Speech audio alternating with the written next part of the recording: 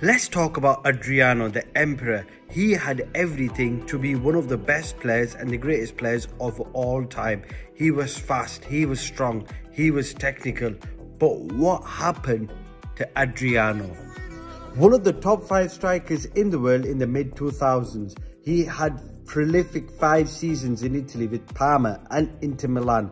For both club and country, he was firing in the goals, and the world rightly saw him as Ronaldo Nazario's eventual successor. So what happened? One tragic life event saw things take a turn for the worse quickly. In 2004, Adriano's father died of heart complications at the age of just 44. And Adriano never hid away from the fact that his father's death caused his career to spiral. Adriano the Emperor left football in 2014 with an impressive record: 301 club games and 130